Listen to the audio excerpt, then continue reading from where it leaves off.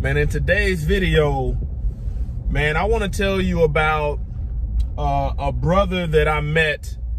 You know, this will be going on 3 years that I've known this brother. And this encounter, you know, pretty much changed the trajectory and the course of my life. Let's talk about it.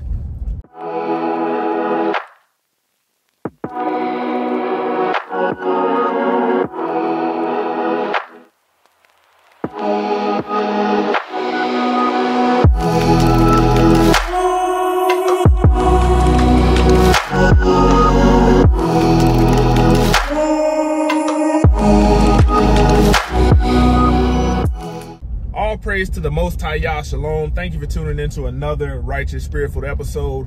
Today I'm back at In Them Trenches handling that kingdom business. Man, you don't realize how rare righteous fellowship is. And all fellowship is not good fellowship. You know, there was a church that when I first moved here, you know, I was going to, and it was a big Christian church, mega church, and that's the last church that I went to. And I met not in that church, but at work, I met another Israelite by the name of Pierce, and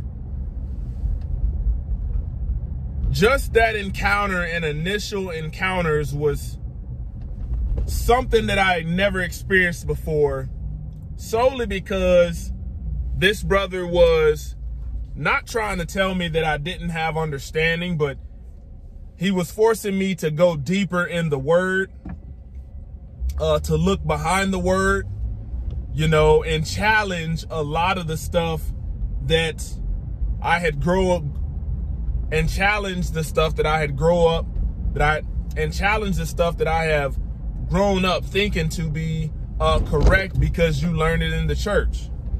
So, you know, this brother, Pierce, man, shout out to you, is the first person to give me a Bible that had the apocryphers in it. And he asked a question. He said, "How are you studying?" And I remember it, man. We were standing in a parking lot, what seems to be probably for about an hour after work, and we talked all the way up until probably about 6 p.m.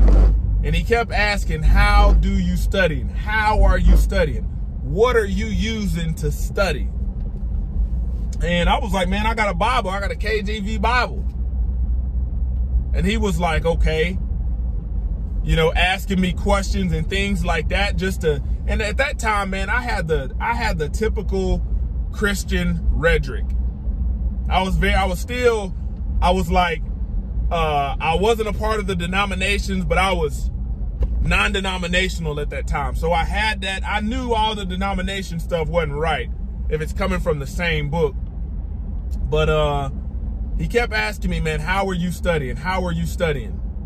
And Ak blessed me with a Sefer Bible. And if you know anything about the Sefer Bible, man, that Bible's easily $100.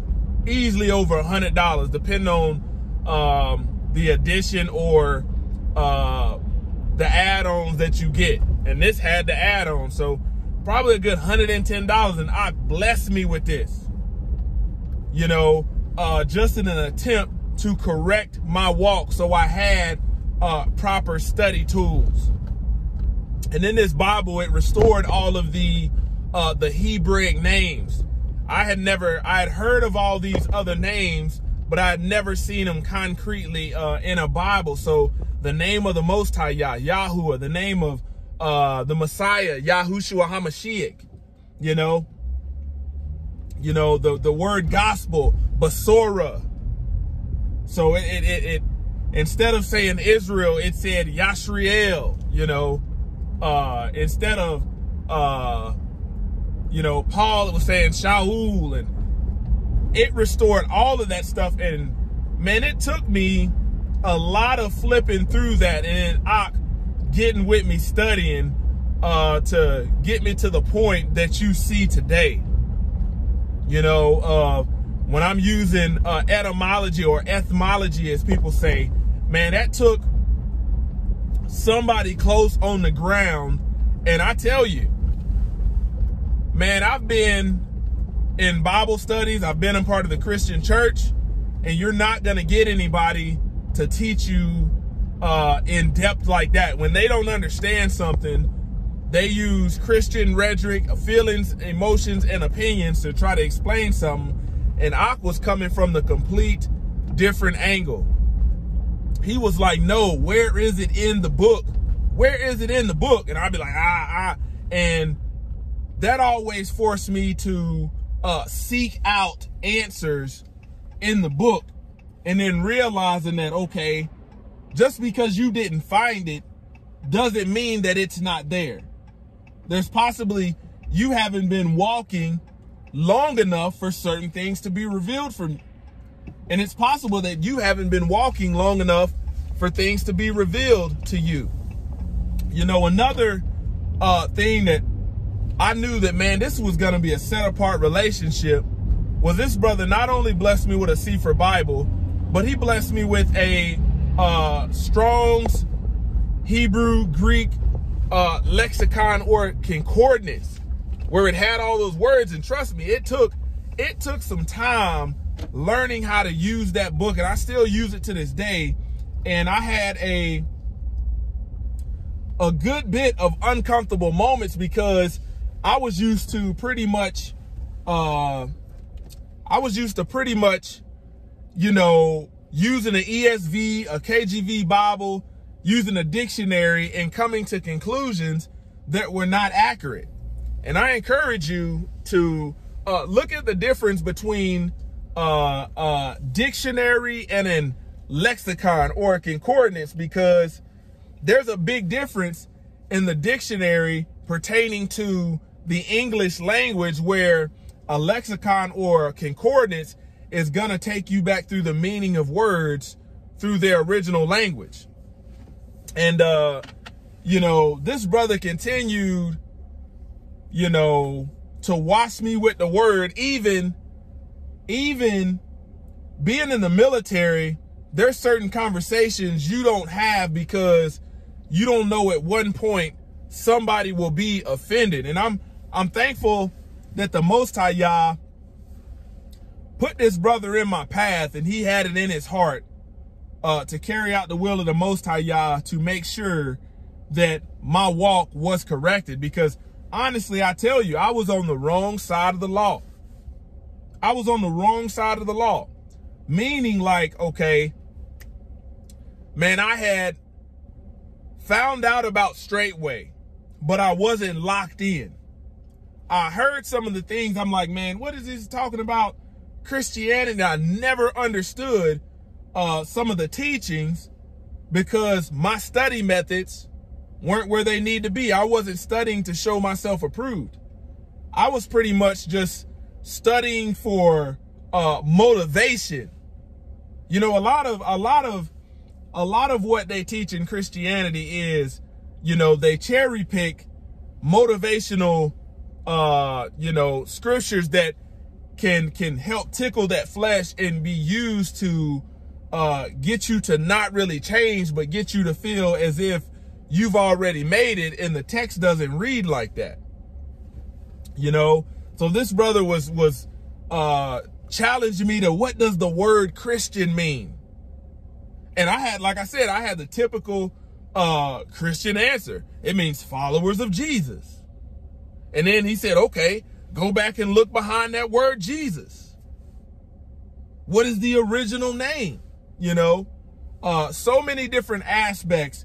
And we have these, you know, I'm very blessed that we're able to have these moments of fellowship throughout the week, you know, at a minimum of sometimes once a week, sometimes twice a week, man, where we have very righteous fellowship, engaged conversations focused on the will of Yah, where, you know, where in Christianity, you pretty much say all this stuff because you memorize how to, godliness is next to cleanliness. Can't nobody show you where this stuff is in the Bible.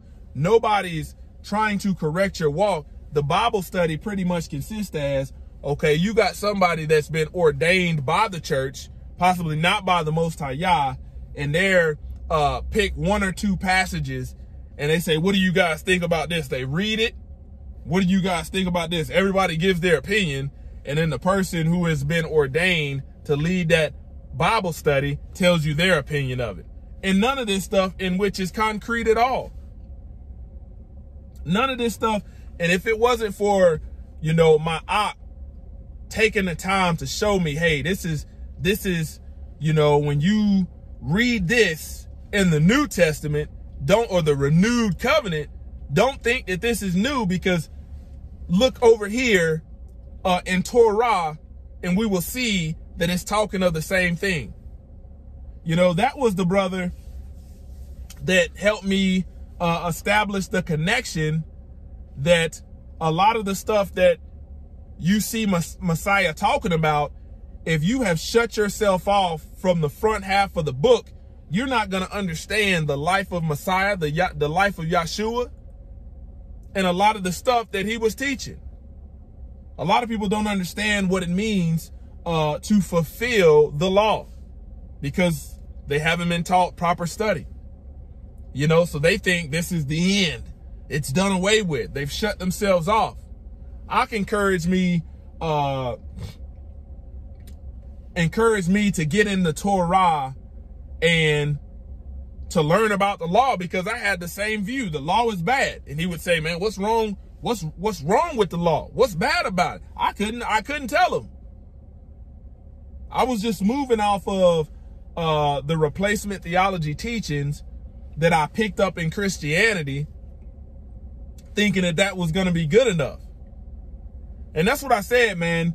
You know, I truly was able to get me in a spot of seeing, okay, not only is spiritual warfare is real, but just because somebody says that they're spiritual doesn't mean they have the Ruach HaKodesh, the genuine Ruach HaKodesh. Because especially in the last days, man, we are in a state where everybody is having a spiritual awakening, but everybody's not being woken by the Ruach of the Most High Yah. You know, there's all kind of different forms of wisdom that people moved in, and then people will say stuff like, I love God, you know, I love Jesus. But when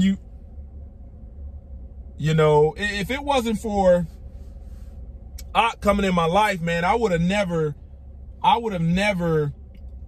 pretty much got on the path of calling the Most High by his actual name, versus using this very vague title that was put in place, you know, by the heathens, and didn't really know about any of these other deities.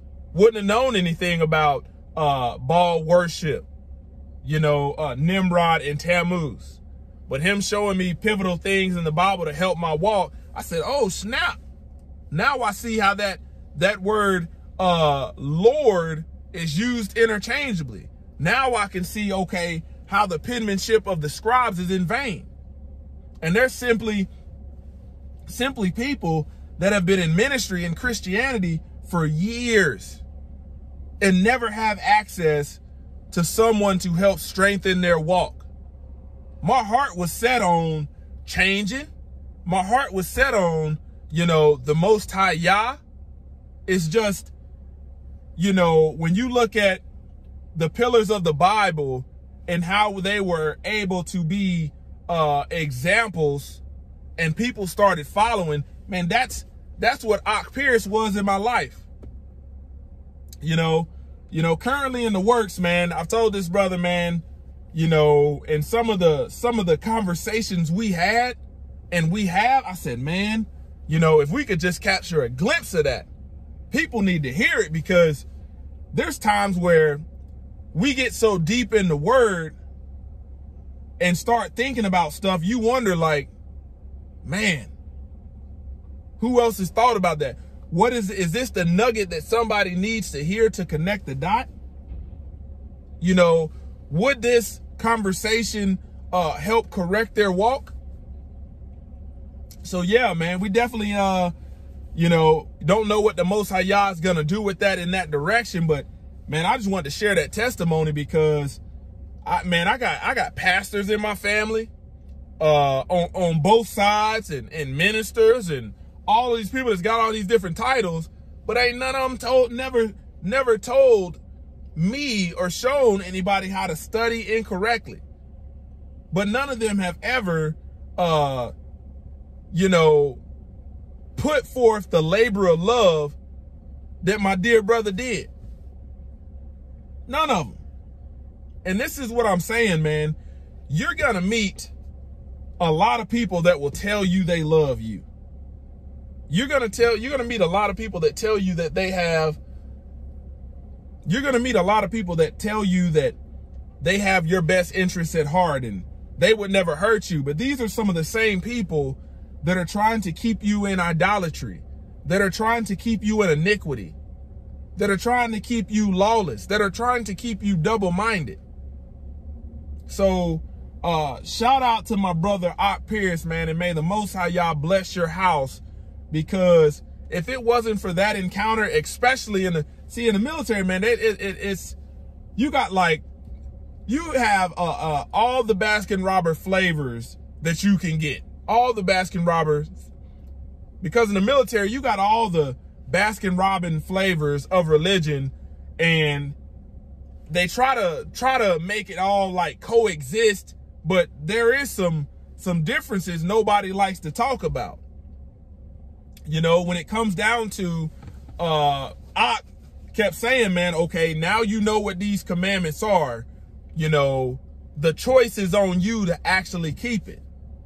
So this goes into start learning how to keep the Sabbath. Man, I was keeping the Sabbath when I first started doing it after I met Ock. Man, I was keeping the Sabbath, but I didn't really know what you could and couldn't do. Ock would show me, hey, you know, look over here.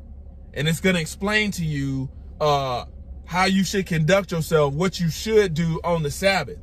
And I started, that was the beginning of me highlighting stuff in my Bible, highlighting stuff left and right. My Bible was, man, I got notes all through there. You know, but I didn't know.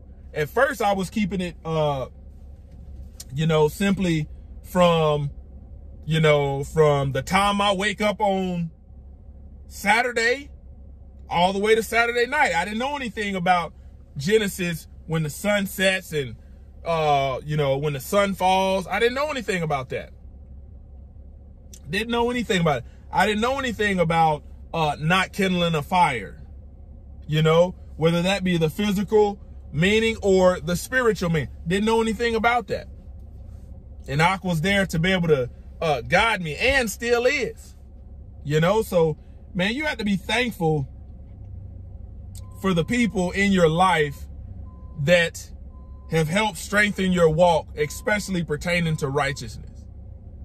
Everybody can give you some religious advice, but they might not be led of the Spirit. They may not be led of the Ruach.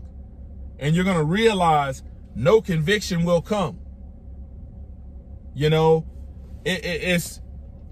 I've met thousands of leaders, thousands of soldiers that claimed all kind of different religions and things like that.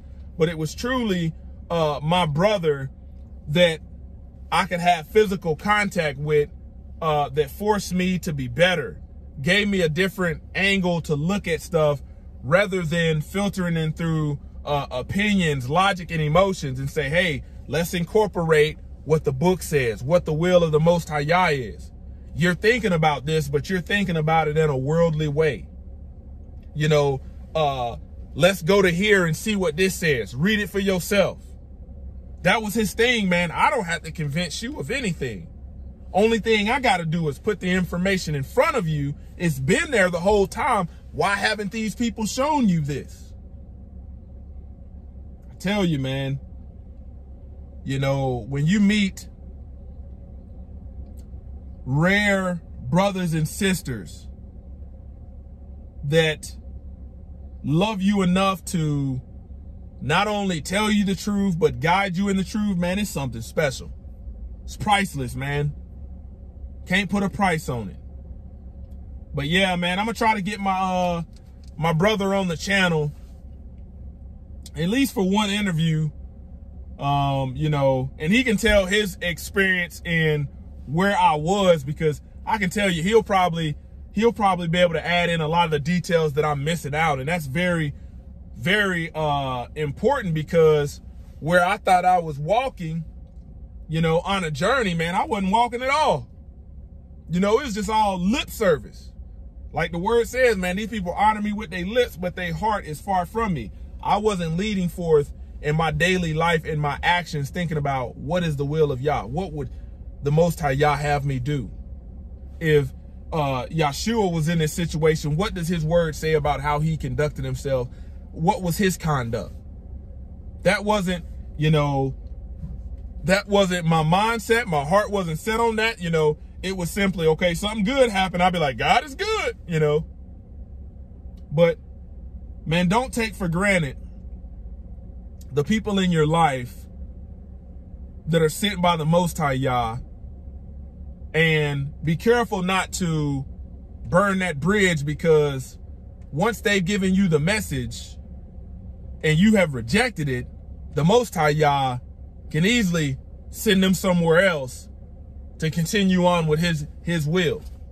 So I'm very thankful to have somebody in my immediate location that I can fellowship with, because I know a lot of people don't have it. They're in a city. You might be the only one in your city, your town, to where, you know, you might be the only one in your city or town to where you're trying to figure this stuff out on your own, and you have no guide, you know. So there you have it, man. Closer to Yah Ministries, kicking that thing gun barrel straight.